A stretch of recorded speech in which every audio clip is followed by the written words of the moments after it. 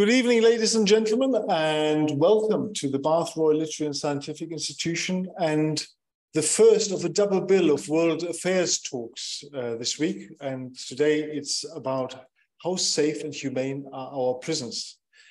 Before I introduce Joe, I just want to say a few things about admin and safety and health before we get started. So in all my time at the BLSI, which is too many years, I don't care to remember, the fire alarm has never gone off in the evening. So it probably won't this time, but in case it does, could you please all form an orderly queue, walk down the stairs from which you came up, out of the front door, turn right again at the end of the road and assemble at Chapel Green. And then we'll take your names and make sure everybody has left the building. And that's really all for the audience in the room. As far as the online audience is concerned, there are three different ways of asking questions. I would ask you all to refrain from asking questions during the presentation because we'll have a Q&A session afterwards. But when we get to the Q&A session, please feel free to unmute yourself and show your video, and you can just raise your hand and to ask a question, I'll pick you out and you'll be able to be on our big screen and ask a question directly of Joe. Alternatively, you can raise your hand electronically in Zoom and I shall pick you out and you can ask yourself the question that way. And thirdly, and very, very usefully, you can put your observations and questions in the chat room. Which again, I will moderate and pick up questions from there. But now to the main event. I think today is a very important and very poignant talk. How humane and safe are our prisons? It's a big topic and lots to cover.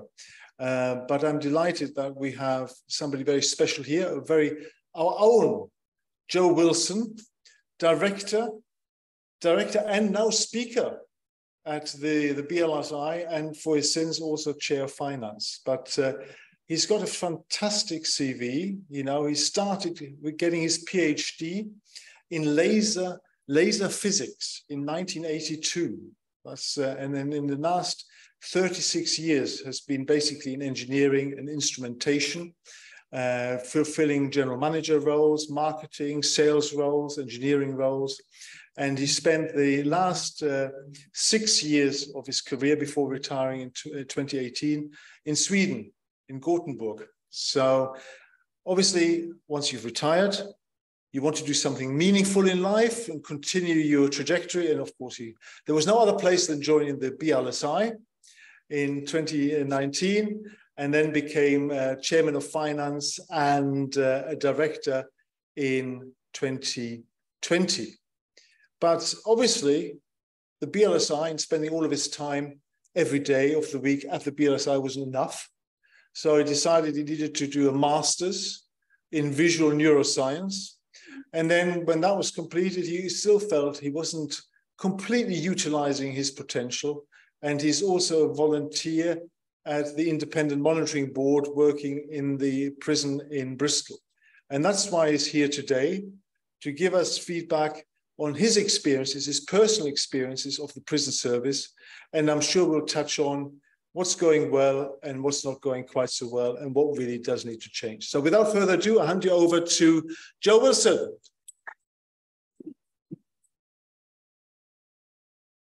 All right, well, thank you, Andreas. Hopefully you can all hear me at the back. That's good.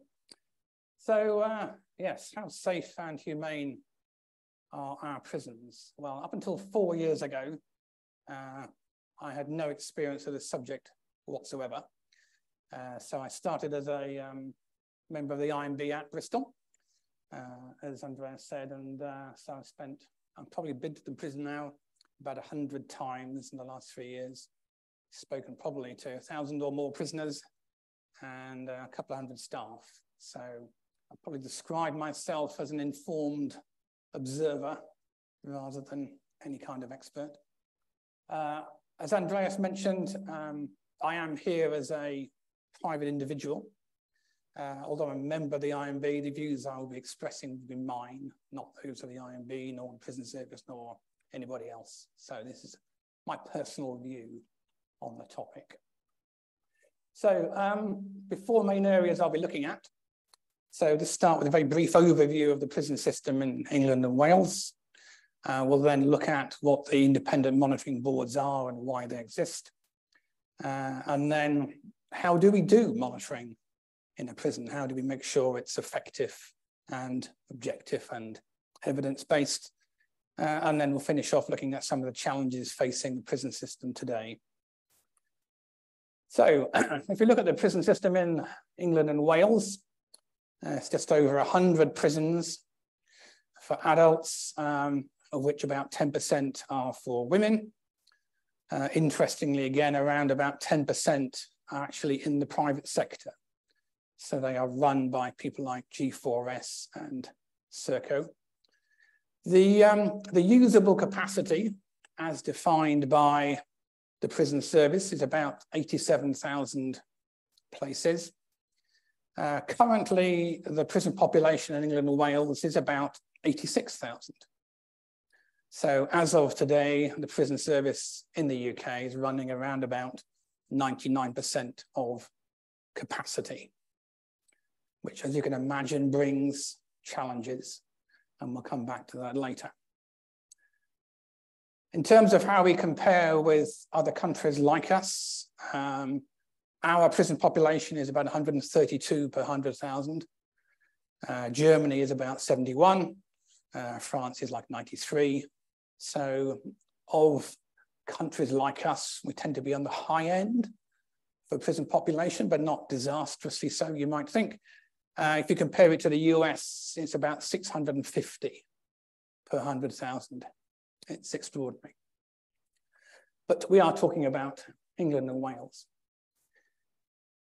Now, because of various changes to sentencing law, the projected population will rise from 87,000 to about 94,000 in a couple of years' time, and over 100,000 a couple of years later.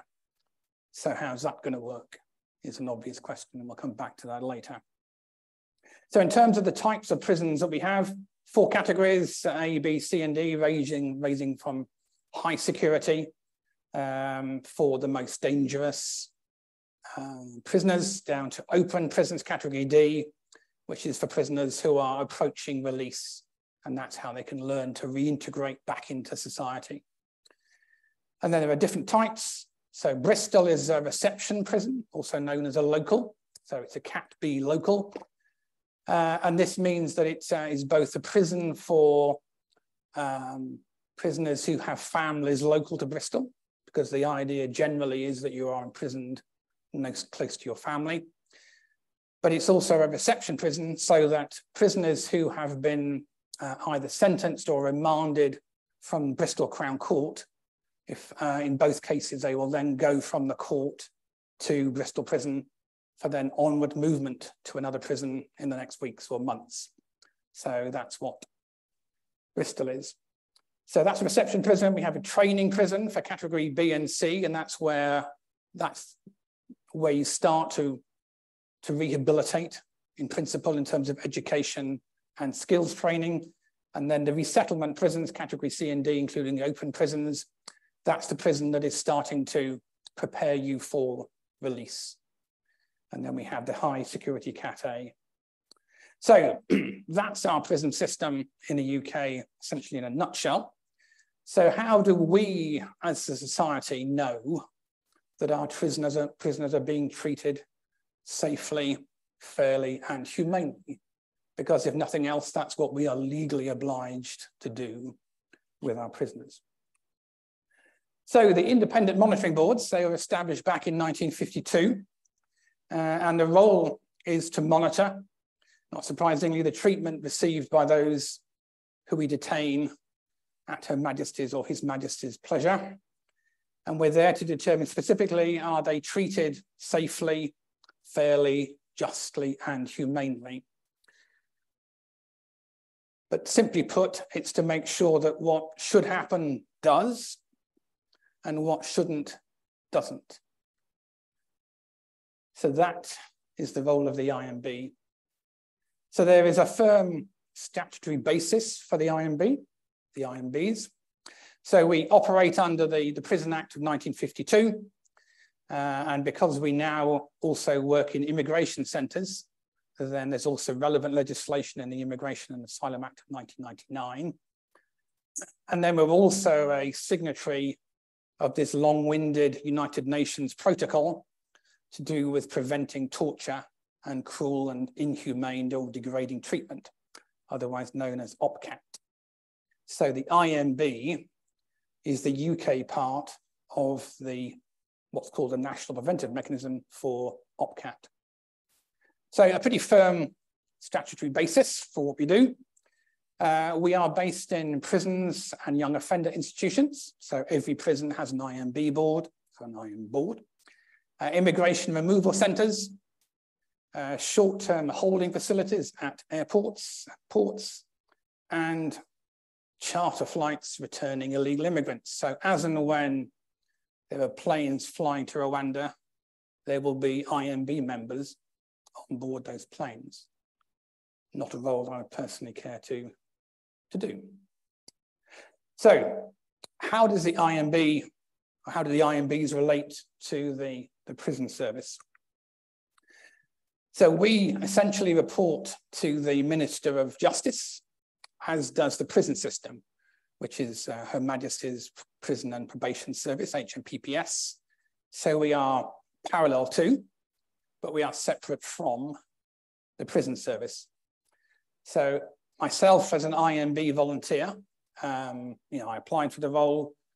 It's a public service appointment. So I was actually formally appointed, as we all were, by the Secretary of State for Justice.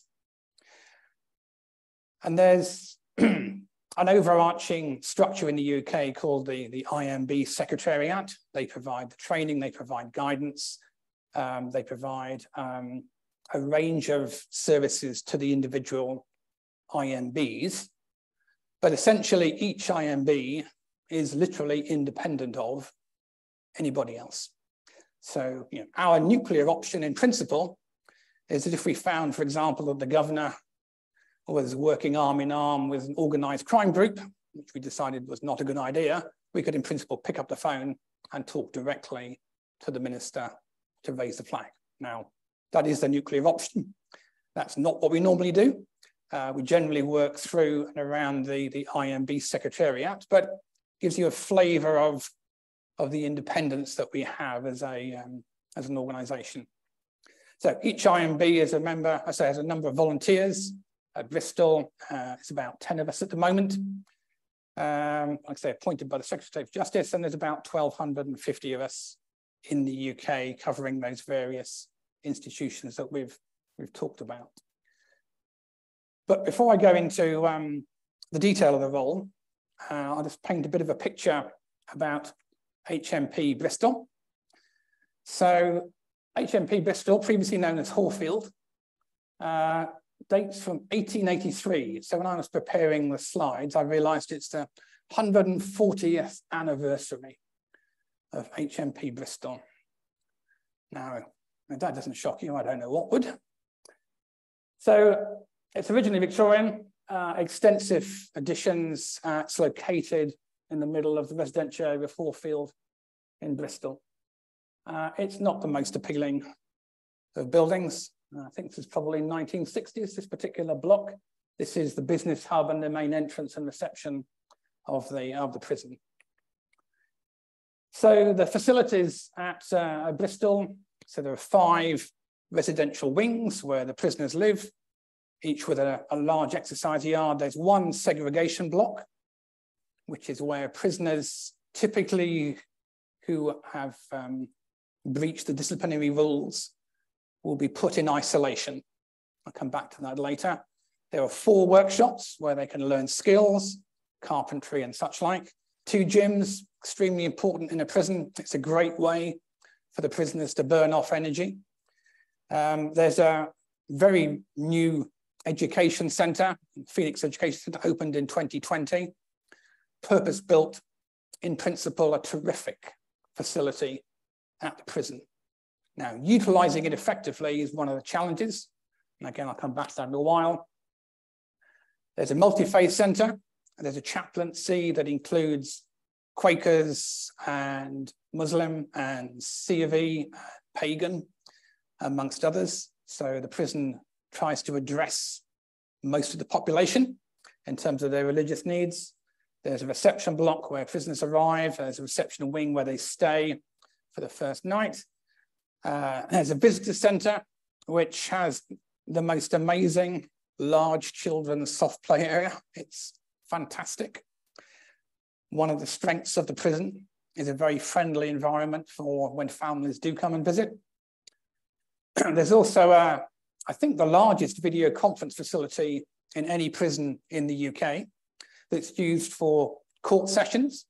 So rather than having to drag a prison to a court for their hearing, many of the hearings are now done with Zoom effectively.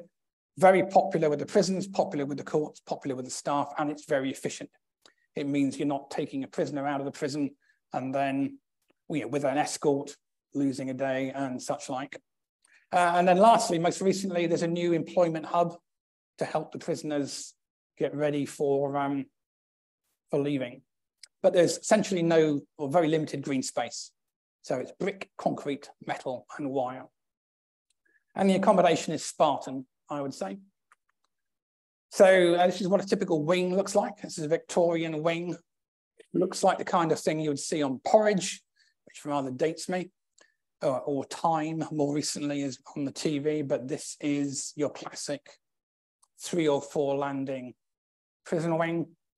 Can be very hot in summer, can be very cold in winter, and it can be very noisy. And my first impression of visiting Bristol was the noise. It was shocking. Doors banging, people shouting. Now it seems quieter now. I may just have got used to it, or it may have been a bad day, but the noise was incredible. So this is a typical cell. It's not big. It's very basic. Pretty much all the cells have a TV these days, receiving certain channels that the prison service decides they can access. It's okay. It's Spartan. But this is a double occupancy cell, not much bigger than a single cell. 2 guys may not know each other. This is an improvised screen for the toilet in the cell. If you're locked up 23 hours or 22 hours at a weekend, not a very nice place to be. But it's a Victorian prison, so what else would we expect from our prisoners?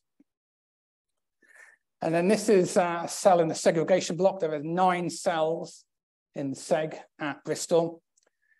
Prisoners are moved here if they've been violent or excessively disobedient, or sometimes, occasionally, for their own safety.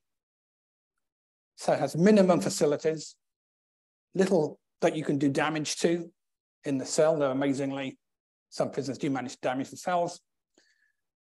And this is actually the one area that we have a statutory obligation to talk to the prisoners every time we go into the prison. We go to SEG, we talk individually to each of the prisoners who are in SEG, because that is where most likely torture, be it sensory deprivation or such like, will be taking place. So that's why we go to SEG. Not that we're concerned at Bristol that anyone's being tortured, but that's the principle of visiting the segregation block. So some facts about Bristol. As I say, it's a category B local prison. So it's providing accommodation for prisoners that come from the local community, so their families can easily go and visit them. Provides remand accommodation for people from the courts who have been remanded, and reception for newly sentenced prisoners as well. The operational capacity as defined by the prison service, nominally 620, currently limited to 580, and as of Monday, there were 552 prisoners in the prison. An interesting statistic is at the operation capacity, the overcrowding rate, which is defined as 2 men in a cell that's designed for 1, is 50%. So the planned operational capacity of Bristol assumes 50% of the prisoners are in an overcrowded cell. About 50% of the population in Bristol is on remand. So these are unsentenced prisoners. They've been remanded either because they're viewed as a safety risk to the public or a safety risk to themselves. So because there's a large remand population and we're near a court, then although the capacity of the prison is around about 600, we typically get about 2,500 prisoners through the prison every year. So they'll be sentenced to Bristol, they might spend a week or a month in HMP Bristol, and then before they moved on to another category B or category C prison. So that in itself brings challenges for the prison staff. I mean, I guess about 200 of the 600 are local prisoners there all the time, but then you have this lot, this churn of other prisoners, just trying to make the best of their time in Bristol. And in principle, a remand prisoner has certain benefits that a sentenced prisoner doesn't have. In principle, you can wear your own clothes. You can choose not to work in the workshops. You can choose not to go to education. And in principle, you can decide not to share a cell with a sentenced prisoner. That's your right. Now, whether that's doable is another question, but that's the goal. And as you can imagine, as a prison becomes more overcrowded, that becomes a bigger challenge to achieve. But that's just one of the challenges facing the management team. I was thinking about putting the next point up as a blank and then asking you what the answer to this question is, but I thought, actually, I'll just tell you. The kitchen staff feed each prisoner for the whole day, including snacks, for £2.80. That is less than the price or less than the cost of school dinner in a primary school. And these are big, strapping prisoners that do a lot of exercise. So it's amazing what these cooks can do. Many of them are ex-military chefs. They're used to feeding lots of big, strapping men. I'm sure they get more than £2.80 a day to do so. And this is one of the touch points. So food, as you can imagine in a prison, when there's not much else to enjoy, the quality of the food is a big issue. When it goes well, it's great. When it goes badly, it's a disaster. So food is often something we keep an eye on. So when we're visiting the prison, we'll often go at lunchtime and we'll go and taste the food, talk to prisoners, what do they think about the food today, blah, blah, blah. That's part of what we do. And then another shocking takeaway, for the average prisoner in Bristol, it is their 7th custodial sentence. 7th custodial sentence. And that's the average. So some of these guys, it's probably their 20th, because some of them, it's their one and only sentence, and then they're never coming back. And that for me is one of my key takeaways, is for some people in our society, this is their life. They're outside, they commit a crime, they come back in.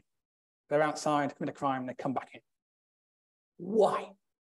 What is it about our society that means we have this number of people that think that this is normal? I don't know. But whatever it is, a prison is not a holiday camp, whatever the Sun and Daily Mail would like to tell you. So typical day for a prisoner, 07:45, unlock, breakfast and domestics, which means getting a shower, washing your clothes. And then 8:30, that's when you will be escorted to the activities that you have signed up for. Might be education, might be working in a workshop, might be your day for exercise, medical care and such like. If you choose not to be doing an activity, then you will go back to your cell and you'll be locked up the rest of the morning. That is your choice. So there is a program for offering incentives to prisoners. So prisoners are incentivized to do activities, go to education, go to work. They get paid a certain amount of money for each session they go to. That goes towards their canteens. It's called, they can spend that money. There's a lot of emphasis on encouraging prisoners to do the activities, but some choose not to. That's their choice. So by 11 o'clock, back in your cell, lunch around about 11:30, 12 o'clock, locked up for the next 2 hours. The prison is largely dead for those 2 hours. It's the staff lunch break. They have meetings and such like. So if you visit Bristol Prison between 12 and 2, it's very quiet because everybody's in their cell. And then again, between 2 and 4, more activities, workshop, education, and such like. Supper will be at 4 o'clock, and then you're locked up at 5 until 7:45 in the morning. That is a typical weekday when there's a normal staffing level. At weekends, there are fewer staff, fewer activities. You spend a lot of time at weekends locked up in your cell. And this is one of the current issues that is exercising the Ministry of Justice and the prison service. Doesn't feel like a sensible way of treating people to lock them up for a weekend, but if you haven't got staff, look at all the facilities, that's what you're going to get. Not surprisingly, the activities are key to rehabilitation and resettlement back into society. If you can't read and write, and quite a few of the prisoners can't read and write, often you'll be asked to read a letter for a prisoner, or you'll be asked to fill out a complaint form for a prisoner because they can't write. So you'll sit down, they'll dictate, and then off you go. So education clearly critical to getting back into society, being trained, to some NVQ level in carpentry or decoration, clearly an advantageous thing to do. So the activities and access to the activities is a critical part of rehabilitation and resettlement. But most of those things requires an escort for a group of prisoners around the prison. You have to get from A to B, you have to get to the Phoenix education block. You need a prison officer on each floor in the education block such that the education staff are safe. So if you don't have enough staff on a given day, then you cannot provide an escort to education or the workshops. So nothing happens. The prisoners are locked up and they've lost another little bit of their rehabilitation. So staffing levels, are critical. Doesn't matter what facilities you have, if you haven't got the staff to move the prisoners around, you're buggered. Simple as that. And that's a big issue, which we'll come back to. So that was a picture of Bristol. Come back to the IMBs. So what do? We monitor. So how do you monitor? In fact, what is monitoring? It's not inspection. There is an inspection service called Her Majesty's Inspectorate of Prisons, HMP. Their job is inspection. And the IMB views monitoring and inspection as quite different things. Inspection is once every 1 or 2 years, you turn up, see what's changed, see what's wrong, make recommendations, off you go again. The idea of monitoring is that we're in the prison once or twice a week. We know how the prison works. We can start to see things going wrong. We can talk to the governor and we can nudge and monitor what's happening on a much more real-time basis. So rather than waiting for a once-a-year inspection, the idea of monitoring is we're there on the ground, keeping an eye on things and raising things that we see are relevant. And we have 4 questions that we have to answer. So how safe is the prison? And that literally means, do the prisoners feel safe? Do they feel vulnerable to being bullied or beaten up by the staff? Bullied or beaten up by their fellow prisoners? It's as simple as that. And they should feel safe. No prisoner should feel unsafe. And then we come to how well is their health and well-being looked after? And the simple rule of thumb here is outside the prison in Hallfield, if you can get to see your GP in 2 days, the prisoners ought to be able to get to see the GP in 2 days. If you can see a dentist in a week outside, the prisoners ought to be able to see a dentist in a week outside, because the punishment is deprivation of liberty. It's not poor healthcare or poor food. It's just solely deprivation of liberty. So we need to look after them in terms of their health. And that really also relates to the next one, fairly and humanely. This is literally, is what happened to this prisoner today. Was that fair? Were they treated properly? Were they discriminated against? I mean, they shouldn't be discriminated against. You know, and there are, I forget what the term is, 7 characteristics where you can be discriminated against. So that can be age, gender, race, religion, physical disability, and 2 more I can't remember, so I've failed that test. Prisoners should not be discriminated against. And again, we need to be watching and seeing whether that's the case.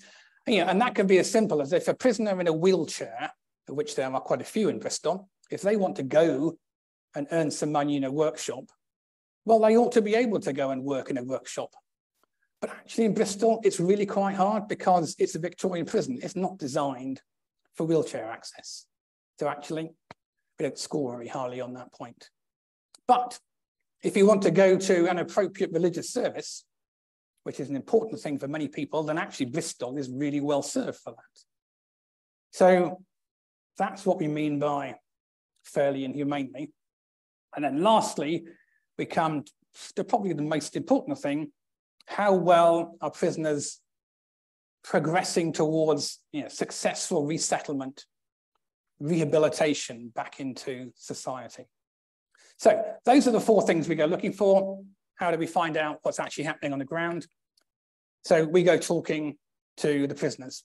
So we have the right to go anywhere in a prison and to speak confidentially out of hearing of any prison officer with any prisoner.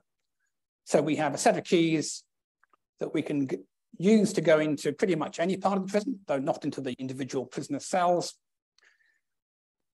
In practice, when you go on a wing, you're very sensible. If you just go in the office and say, I'm on the wing, going to go and see so-and-so, is that okay?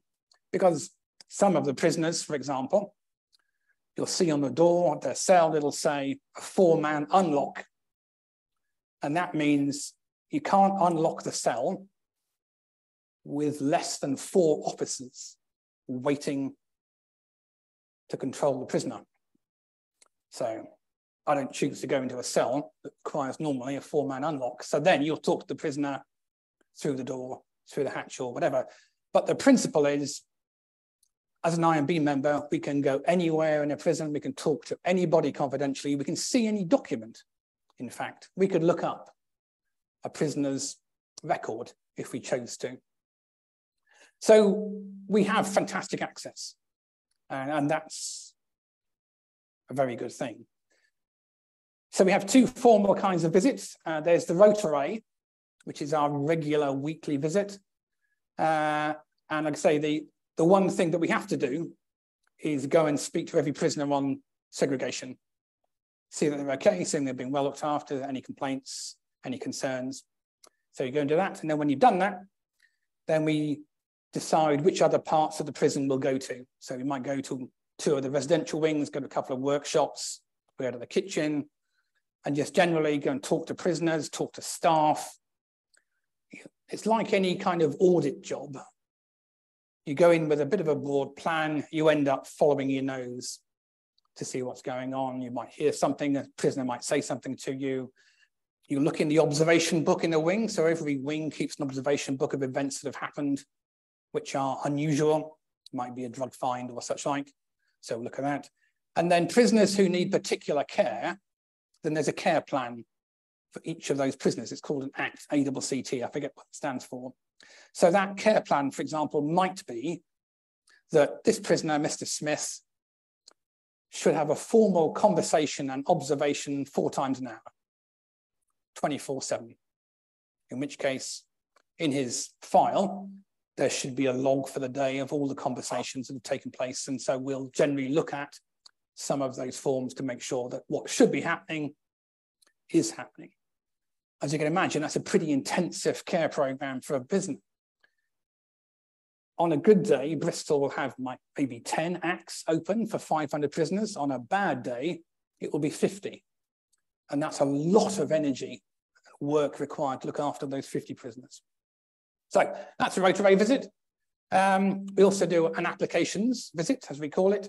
And any prisoner can send a complaint to the IMB. There's a letterbox on every wing. So once a week, one of us goes around, empty the letterboxes, read the applications, understand what the issue is, try and decide what to do about it. And then we'll take some action, probably. And then we'll go back and talk to the prisoner and say, well, based on this, we think that can help you with this, we can't help you with that. In practice, we always encourage the prisoners to first go and use the prison complaint system. You know, we're not there to replace the complaint system. In fact, in principle, we're there to monitor that the complaint system works.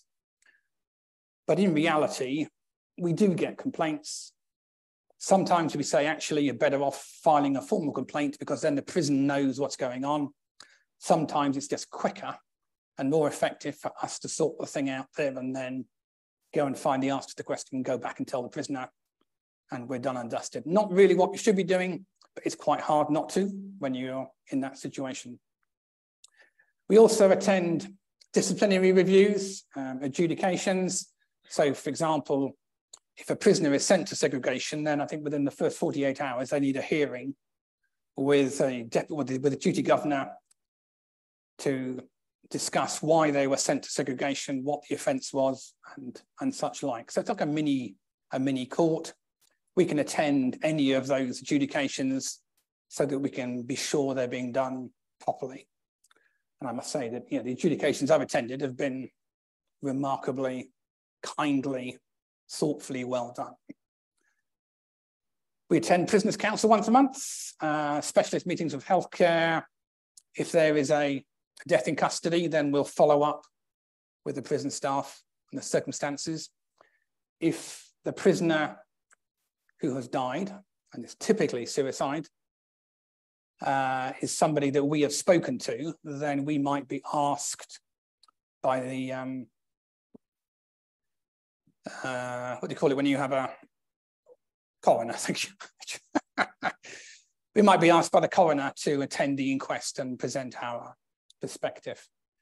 If there's a serious incident, which might be a hostage taking, or it might be multiple prisoners jumping onto the nets, if the prison opens the control room, then the prison will ring the duty, the rotary volunteer, and one of us will go to the control room. Maybe two of us will turn up, one in the control room, one down on the wing, again, to monitor what's happening. Because ultimately, if there is a significant event in a prison, you've got the prisoners on one hand, the prison staff on the others, and it's a he said, she said thing. And the IMB are, in fact, the only independent people to have a view of what happened. So actually, we fulfill a useful purpose, in fact, on behalf of the staff, as much as the prisoners, as being an independent view on whatever the serious event was.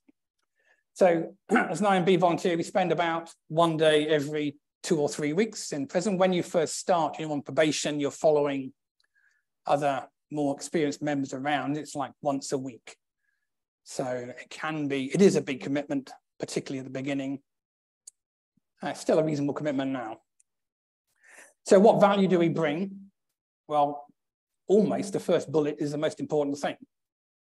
You go on a wing, and sometimes a prisoner just wants to talk about his family, about the weather, about the football, and we've got time to do that. Friendly face, non-judgmental, quite happy to have a chat with the prisoner.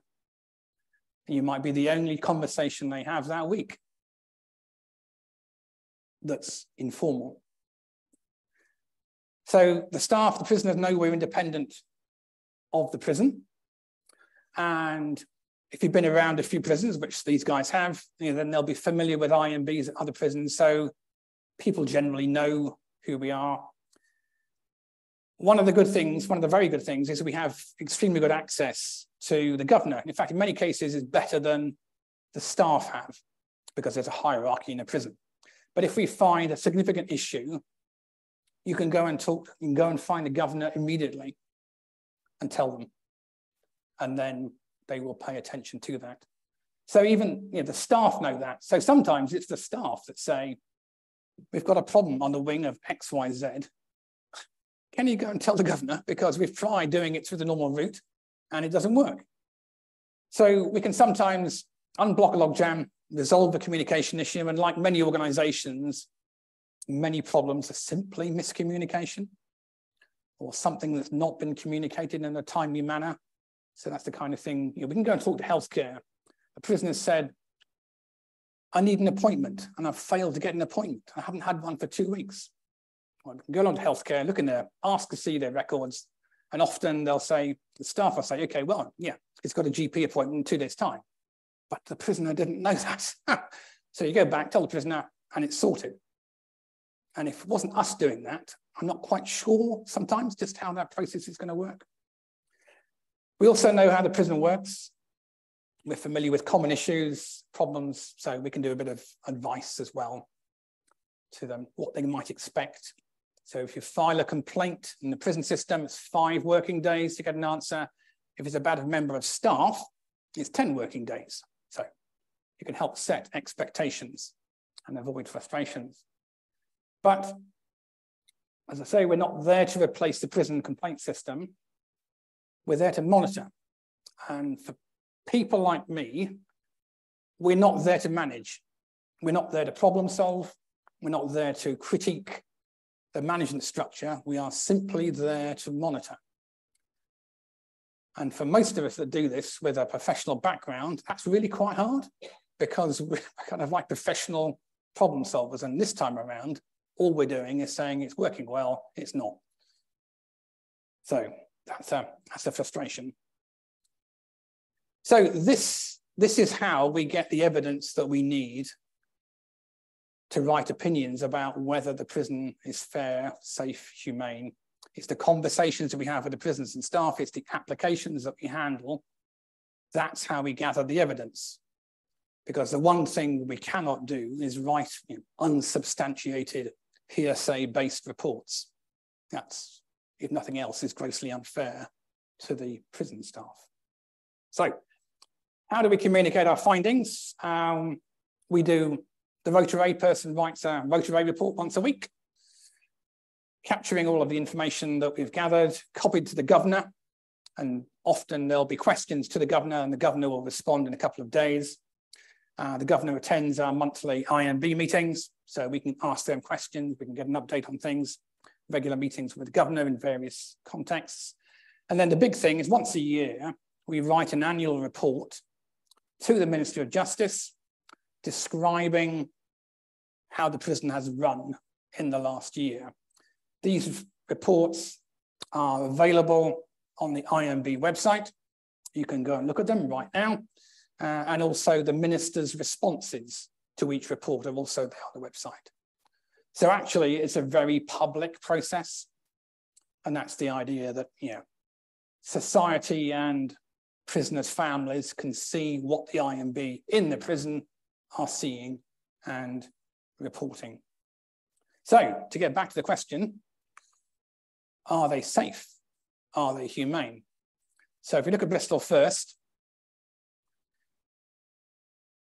I think in any organization, the culture is absolutely key. We've all worked in different organizations. If it's a poor culture, then you're doomed. When you walk into Bristol the first time, there's a board there that says our values are kindness, integrity, teamwork, and engagement. And when I first walked into the prison, my immediate thought was, here he is, the usual corporate claptrap. Heard it all before. I've even written it myself before, probably. But actually, at Bristol, it's true. It's led from the top by the governor and the senior management team, and most of the staff believe and aspire to work like this. Now, I'm not naive enough to think that all the staff behave like this, and I have evidence that they don't in some few cases, but generally, this is what the staff believe and they try and live by. As well, the facilities in principle offer what's required for effective rehabilitation and progression, despite much of the estate being Victorian. So there's a lot going for the prisoners in Bristol, but there are some major challenges. So resourcing is a huge challenge, absolutely huge. There's been heavy attrition in the last 5-10 years. Back into 2012, cost saving, let's have a voluntary redundancy, early retirement scheme. There was a lot of experienced prison officers walked out of the prison with a pay check because at the time that's what was wanted.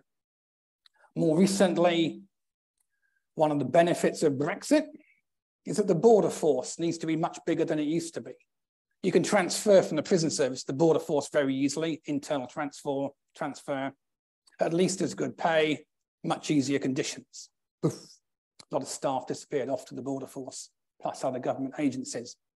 So a lot of recruitment going on, but that's a lot of training required, which takes people offline still before they're deployed. Prison service recognises that. So there are staff at Bristol that are on detached duty from other prisons to provide additional headcount. But there are a lot of new staff and they're young. You can become a prison officer now at 18. You're expected to deal, in some cases, with quite hardened criminals. I'm not sure an 18-year-old has got sufficient work-life experience, regardless of all the training you can give them, and they get a lot, that they can really effectively work in that situation. I mean, there are a lot of good young people going into the prison service, but I worry about that aspect. And then lastly, the prison population is changing. And it's providing or forcing a much more intensive workload. So not only are there not enough staff, the amount of work they're having to do is a lot harder, a lot more time consuming. So mental health, a big issue. The courts now regard prisons as a safe place for people with mental health issues. So you're getting prisoners remanded for mental health issues. The prisons are not designed for mental health patients. They require a lot more care and attention, which distracts from doing all the other things that the other prisoners should be getting in terms of activities. If you have to be doing a 24/7 bed watch on a mental health prisoner, you can't escort 15 prisoners to education. That's the problem. So you've got limited resource, you've got quite a challenging prison population, self-harm, suicides and such like. So that is a big issue when it comes to rehabilitation. The prisons, they're overcrowded. We've already seen that. There is some new capacity coming on stream, but it's not coming along quickly enough. It makes it very hard to manage the prison population. If you've got 2 gangs in Bristol with members in Bristol prison, you can't have them on the same wing. You just can't. It's just too dangerous. So you've then got to juggle people around the wings. It's like the game with the empty square in a block of 9. You've got to move it around. You can do that when you've got the empty block. If you haven't got an empty block, well, you can't move people around. So overcrowding is a big issue. There's a big illicit economy in most prisons, and by which I mean there's drugs available. This chap over here is doing his PhD on drug use in Bristol prison. He knows a drug called spice. Big problem. Obviously, there's not meant to be any drugs in a prison. It's a continual battle to keep drugs out. Drones flying up to your cell window, people throwing tennis balls full of drugs over the wall from the adjacent school playground. So it's a perpetual battle keeping drugs out of prison. Because drugs in prison, you've got behavior issues, you've got debt. Debt in a prison means violence. The two go hand in hand. So you run the risk of all these factors: rising level of violence, prisoner on prisoner, prisoner on staff, and self-harm. Self-harm is a big issue. That's one of the things personally I find very hard to cope with. I don't like looking at self-harm. I don't understand it. So Then there have been recent changes to prison policy. Sentencing guidelines have been toughened up. That's the main reason the prison population is forecast to increase. But longer sentences mean a bigger prison population. It's the maths. 10% longer sentence, 10% bigger prison population. You know, you'd think even an old Etonian could work that out. What's likely to happen is early release of prisoners. So how ironic is that? You toughen up your sentencing and you have to release prisoners probably in a less controlled manner than you would normally do.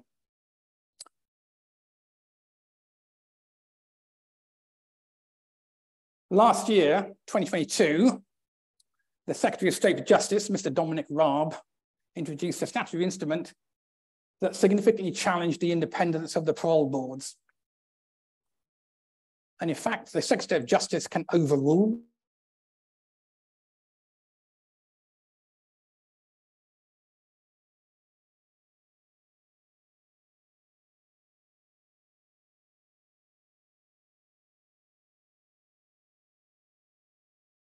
probation officers and prison staff and any other expert can now no longer make a recommendation specifically about saying, I think this prisoner is ready for release. They can't say that. They can describe their behavior. They cannot make a recommendation anymore. They're not allowed to. Though, as it happens, as of, I think, 3 weeks ago, the High Court has thrown out that particular point, which is good news. And then there are plans to make the parole board release test harder. So all of which means that prisoners end up bouncing back up from an open prison to a Cat C to a Cat B, because the chances of them being paroled are either much harder or non-existent. So you end up bouncing prisoners back from where they should be into an overcrowded Category B prison. Seems to me that this is decisions taken to knowingly make the situation worse. It's peculiar. Then we come to the scandal of the IPP prisoners. And this is imprisonment for public protection, introduced in 2005 by David Blunkett, abolished in 2012, because it was recognized this was a grossly unfair and unjust punishment. And basically, it's detention of prisoners who were deemed to be a significant risk to the public should not be released until they were determined to be no longer a risk. So they serve a minimum tariff and then are only released if the parole board thinks that the test of no danger is met. They can be recalled on license when they have been released, in which case they have to go back to the parole board again. So although this particular form of sentence was abolished in 2012, as of the end of last year, there were close on 3,000 prisoners on IPP sentences, of which about 1,500 were unreleased. And of the unreleased prisoners, all bar 35 had passed their tariff. So in any normal sentence, they would have been released by now. But they're held until the parole board says they can be released. The parole board is less able now to release them because of that statutory instrument. The IMB nationally now is monitoring the suicides of IPP prisoners who are in despair about ever being released. And it's not just when they're going to be released. They do not know what they have to do to be released. It's a shocking, shocking sentence. So we have House of Parliament, a legislature that is there to challenge our executive. Intelligent people on the Justice Committee wrote a very well thought out report on the IPP situation in 2022, one of the main recommendations was just saying, okay, we need to re-sentence all of these IPP prisoners, which we abolished the legislation 10 years ago, and it was rejected out of hand by the Secretary of State. Just like, no, you've done all the work, you're wrong. So we see IPP prisoners killing themselves because of this. So there is some good news. One of the challenges about releasing prisoners, if you release a prisoner on a Friday with a rail warrant to get home, might be 300 miles away, 20 quid in their pocket. They need to go and find a council, their council where who's gonna house them. If they get delayed, the council building will be shut for a whole weekend. They have nowhere to go. They are homeless. Quite a few prisoners end up back in prison that weekend because of this issue. So there is now a new bill that's gone through where governor now has discretion to release a prisoner who's due out on a Friday, on a Wednesday or Thursday beforehand. Doesn't sound like much, but actually that's potentially a huge game changer for some of these prisoners. And talking of homelessness, prisoners should not be released without having 28 days of accommodation already arranged, either with their family or by their council. This is a goal that is often not met, but fantastically, in the last month at Bristol, it's like 85% of prisoners have been released with 28 days of accommodation. Again, it's avoiding the homelessness being a reason for people reoffending to get back in somewhere they feel safe. And then lastly, the employment initiatives for ex-convicts are growing. I know I'm shooting over time, be done in 2 minutes. Timpsons have been doing this a long time.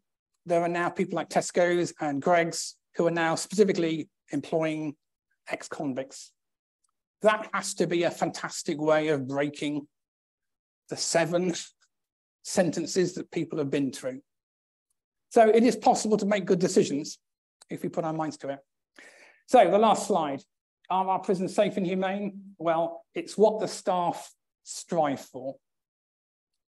But right now, there are significant challenges and in reality, they're getting worse. So I'm not sure. Thank you very much.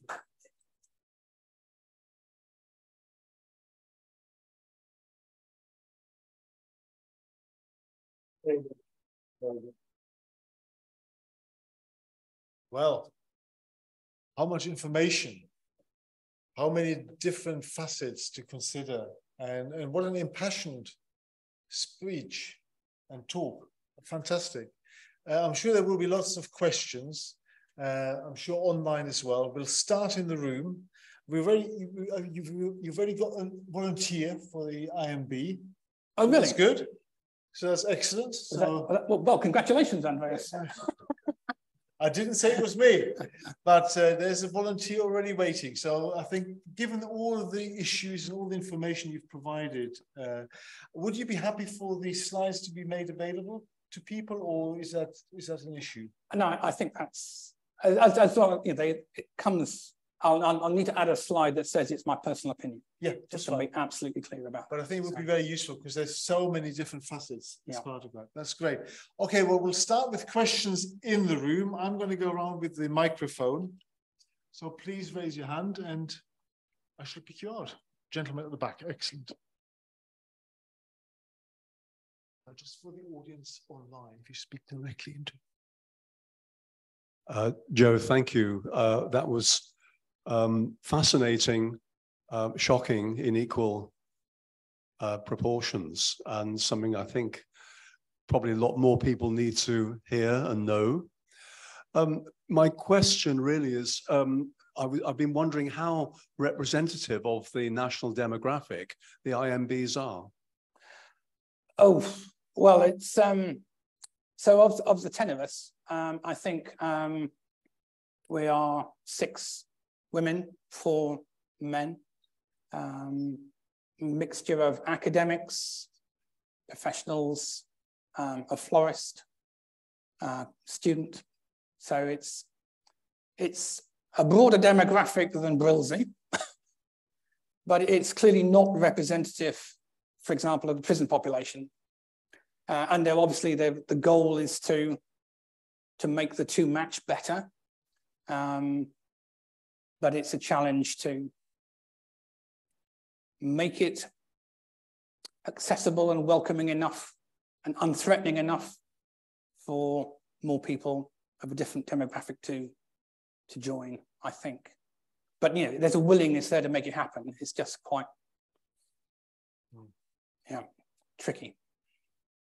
Okay, I've got a question. Do different countries have different criteria for incarceration? You looked at figures for Germany. You looked at UK. So I'm absolutely not an academic in this area. So, but you know, clearly there is a huge spectrum of approaches to. You know, I think Denmark in Europe is the one that's least inclined to imprison. But I know that in the Netherlands they've been changing their approach. They've been closing prisons because they don't need to have as many. So, yeah, I think that's where this whole topic is huge. Yeah. Especially when you've got America with 2 million people in prisons. Yeah. So basically the equivalent of 4 Bristols. Yeah. So you know, people incarcerated. So okay, another question.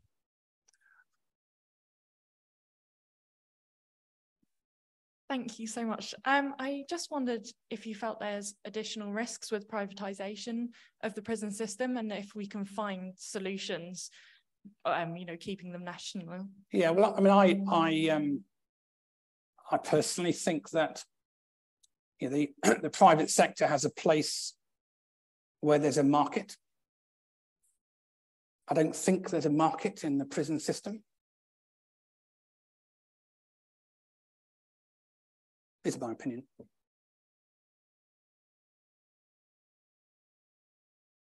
Okay, that was a quick answer. I didn't have time to actually adjust the online audience for this, but that's perfect.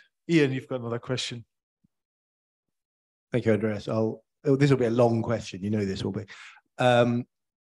It's actually, I mean, maybe it's you don't know the answer to this, but I'm fascinated by the origins of the IMB.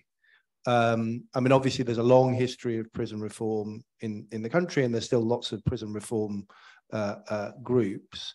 Do you know, can you give us any insight into what 52, that sounds like, was it part of a particular campaign or so I think 52 was the Prison Act at that time. And so I think that was the first time that there was a statutory body like this. Obviously, before that, you know, there have been prison visitors for hundreds of years, but I don't think they were statutory.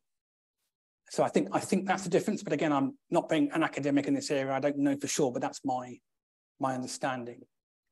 And there've been no further changes to that statutory basis since 52, beyond you said about the asylum. Yeah, so there's the immigration thing, and then the UN Charter or the signing up to the UN Charter in 99. It's kind of impressive that they've not tried to change the terms of that, perhaps. Yeah, so well, I think if you look at some of the minister's responses to our thoughtfully written reports, then you may think actually that they're quite happy with jogging along. Thank you, Joe. Actually, 2 hopefully relatively quick questions. What might surprise you is when I say, as somebody who was released from prison on a Friday, I was a civil prisoner, not a criminal prisoner. It's a long story. I absolutely see your comments about, especially when people have long distance travel, but I'm curious to your experience then for Bristol, because it's supposed to be for local prisons. Sure. So that's number one. Yeah. And then the second is to follow on from Ian's comment. You know, there are a lot of organisations out there for the welfare of prisoners. Do members of the IMB interact with people like NACRO or these other organisations that deal with rehabilitation of offenders? And yeah, so certainly in my experience at Bristol, then there are some of those charities that operate within Bristol, for resettlement, and we kind of liaise with them. We don't formally cooperate with them because we've got a role to do. But if there's a prisoner who's concerned about resettlement, then one of the things we might do is go and talk to that charity and see what we can do to help or resolve an issue. But there's no formal cooperation because we've got quite a well-defined, enough on our plate role to do that. With regards to your first question, then yes, it's meant to be a local prison, but you can't always manage that, depending on what space is available. So you do occasionally have prisoners when they are released traveling much further than you would expect, given it's a local prison, just because that's the practicality of the system.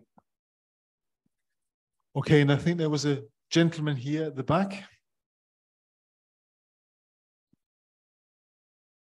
You described the difference between the inspectors of prison and your role as a monitor. Yeah. One sometimes hears on the news about a prison which has failed dismally after their inspection. What's your view of the monitoring in such a prison? So interestingly, Bristol failed its inspection 4 years ago now. So it was put into special measures and by HMIP, and there was a new governor brought in. So our IMB was monitoring all the way through that process. And as it happens, in fact, HMIP is back in Bristol this week to follow up on the special measures from 3 years ago. So for example, HMIP is in this week. They asked to see members of the IMB on Monday to get their opinion about the prison today and such like. So we tend to not be invited. So the Minister of Justice or representative can be in Bristol. We might find out. We're seldom invited.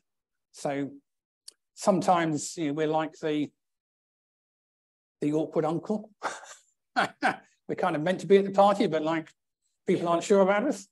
So yeah, it's peculiar, slightly peculiar. I mean, it's my only experience of this kind of thing. So on the one hand, it feels like we're a valued part of the system, and on the other hand, occasionally, it feels like we're ignored. So. Okay, we've got a few questions in the chat room. I'm going to read them out. Whilst I'm doing that, if anybody online on Zoom wants to unmute and ask a question directly and show their video, please feel free to do that. This is a question for Marcus. Can you be selective of your feedback to governors, or are you obliged to report all your findings? So we sensibly want to report the things that concern us about the way the prison's running. That's the goal, is to monitor, to make sure that what should happen does and what shouldn't doesn't. So there's no incentive on our part not to report the facts.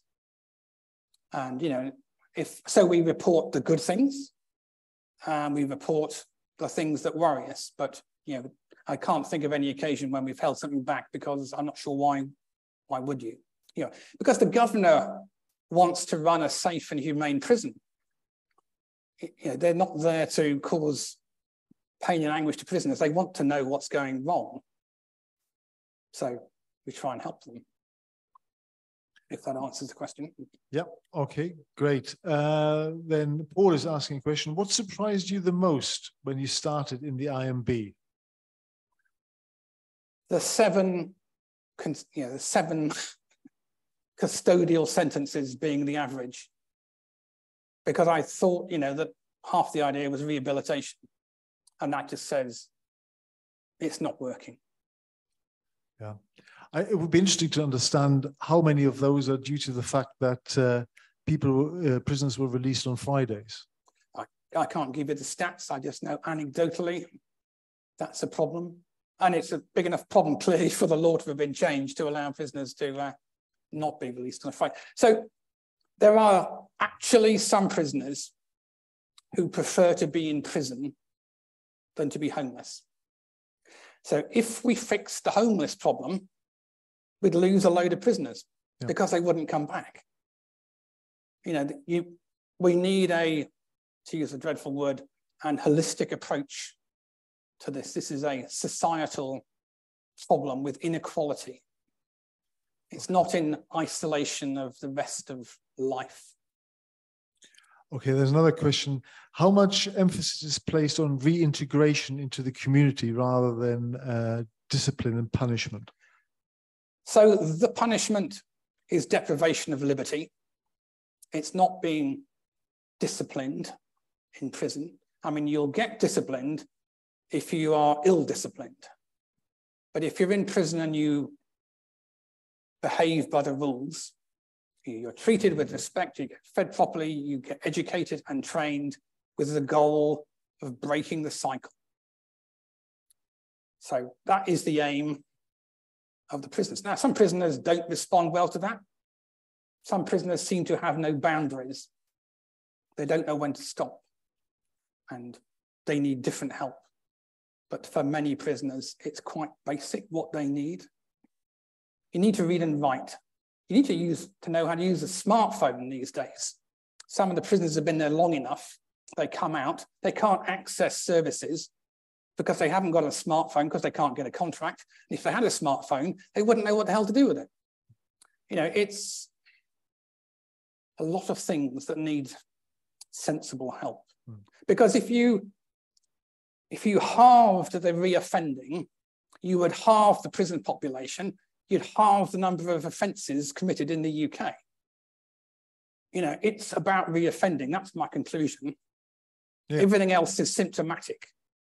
If you can fix the reoffending, you fix most of the problems. But in order to fix the reoffending, you need to have an infrastructure in place that supports people when they've left prison. It's you know, there's a lot of things you have to do right. But I mean, it's like, you know, any of the public services. You know, you need to know what you're trying to do. You need a sensible plan, and then you have to resource it and do it. Yeah. I mean, there have been 10 Secretary of States for Justice in the last 10 years. It's like ridiculous. They're not there long enough to own their mistakes. Because most of us in a job, we take a decision with the expectation we live with the results of that decision. So we think very carefully before we take decisions. Yeah, there's another question here actually relating to it. What is the selection process for IMBs by the minister? Is there any risk of political interference in who is appointed? I mean, a fair question. No, it's not something that's ever occurred to us, occurred to me. I mean, the goal is to match the population broadly of who's in prison and as to who the IMB members are. You can be rejected if you've got so if I had a family member that worked in the prison, I couldn't be an IMB member there. If I have a family member who's in prison anywhere, I can't be an IMB member. But those are, you know, the main kind of things. So yeah, it's a reasonably rigorous process, but I don't think it's abused by the Ministry of Justice. Okay, and we've got one more question online, and then we can go back into the room. And that is, understand the IMB can write annual reports to the minister, which provides transparency and can improve things somewhat through a direct and immediate liaison with the governor. But are there teeth to make change there a significant problem, presumably only the threat of legal challenge ultimately? So I think that's putting, you know, the finger on the main source of frustration for members of the IMB is, you know, we're not enabled to make change because that's specifically not our job, and that is the most frustrating thing. So that is one of the roles of the National Secretariat, is pooling feedback from the various IMBs around the UK, and then taking a certain number of messages to government, to charities, and such like to try and influence, well, and to MPs. But we don't have a statutory authority to make change. We are simply there to monitor and communicate in like forums like this, so that more people know what's going on. In fact, you need to understand what is being done in your name to these people. That's essentially what it boils down to. They're in prison because we as society choose to imprison them. That's why you need to worry about safety and humanity, apart from other practical issues like you don't want prisoners being released who aren't actually ready for release, for example. So you mentioned Bristol is a category B prison. Yes, category B local, yeah. So remind us what that means. So that is the level of security one down from the most dangerous prisoners. But I would say it's, you know, there's never been an IMB member injured or attacked since 52. You know, it's, although it's a prison full of prisoners, it's actually not dangerous for us.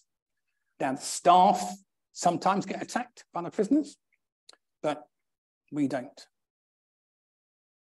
Okay, I think we've got room for a couple more questions. There's a gentleman at the front.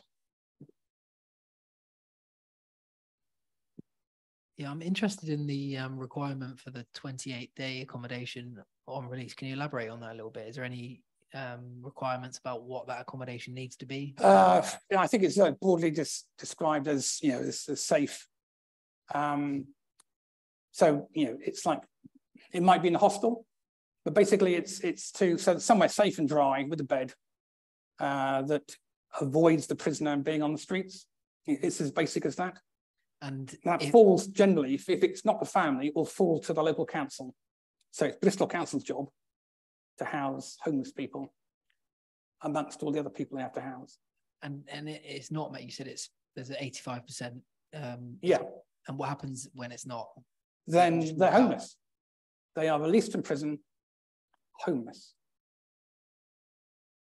And why might that be? Why would that not be met? What's happening? Because there aren't enough places in hostels to meet all the needs that Bristol Council, for example, has to fulfill. So there are, you know, there's a council house waiting list. There are, I guess, immigrants that need housing. There's quite a long list of people that require housing. So Bristol, you know, councils don't have enough money to do it all. So it's quite remarkable that Bristol Council, in this particular case, have got to where they've got to. Okay, so I think, oh, there's a lady here, and then I think maybe we make this the last question. To this, what you've just said now, surely they have probation officers. Yes. Surely they have probation officers. Yeah. So would the probation officer not be aware Yes. that they're now being So- out on the street? So absolutely, and you know, I'll say it again. The staff know what they need to do. They know what they have to do within the resources that are practically available. You can't keep a prisoner in prison after their release date because they've got nowhere to go. I mean, that would be even more cruel. So the alternative is they leave and they're homeless. So maybe go and stay with a mate. They clearly can't go and stay with family because otherwise they'd have done that anyway. So yeah, so it's not at all comfortable for the prison staff to knowingly release a prisoner to be homeless, but what else can they do given the resources that they have? So there was one last question from on the screen. I noticed it came up. Okay, do you want to answer directly? Mr. Marcus Meston, and I need to declare a conflict of interest here because Marcus and I used to work together, but I'll still answer his question. So paraphrasing it, it was, you know, surely criminals are masters of manipulation. So essentially, how can you trust them to tell you the truth? So the short answer is you have to take the prisoners at face value. You can't sit there and think, okay, you're a master criminal, are you lying to me? Or you've committed a horrible offense, I'm not going to waste my time on you. You have to take it, that particular situation, you take at face value. If they say they've got a problem with healthcare, you try and resolve it. Now, if you go to healthcare and they say, well, okay, Mr. Smith has failed to turn up for his last 5 appointments and that's why he hasn't got one today, then you know that you've got Mr. Smith as being just awkward and wasting your time. But at least you've gone and found out what the facts are. So that's what you have to do, is take everything at face value that the prisoners tell you until proven otherwise, because otherwise it's the road to hell in this situation. Okay, Joe, thank you very much. We've just scratched the surface, really, and there's so much more to talk about. I think you mentioned Rwanda and trips, but obviously that's a slightly different issue. And I'm sure we could have talked for half an hour about the latest barge fiasco scenario that's sort of engulfing us as an alternative to Rwanda, but that's for another time. So this has been a fantastic evening, really informative, really impassioned talk about life in prisons and how humane and safe they are. So please put your hands together for Joe Willson.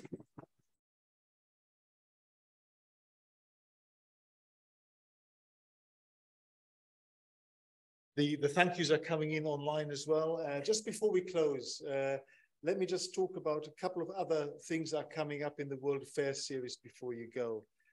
This Friday, we have a talk by the senior economist at the OECD, Eliza Lanzi. She's going to give a talk about the global challenges of environmental challenges in 2050.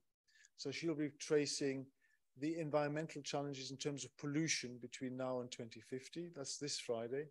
The following Friday, the World in 2050 series continues. And we've got a consultant called David Bohm from Roland Berger, so coming to us live from Frankfurt. And he's going to be talking about what technology and innovation will look like in 2050. And then the final talk in the 2050 series is on the 4th of August, when we have Professor John Lennox from the University of Oxford to talk to us about the impact of artificial intelligence and what it means for humanity in 2050. So if you're interested in the World in 2050 series and what the mega trends are over the next 27 years or so, please join us in the next 3 Fridays. In the meantime, thank you to Joe once again for an excellent talk, and I wish you all a very safe journey home. Good night, everybody. Very good.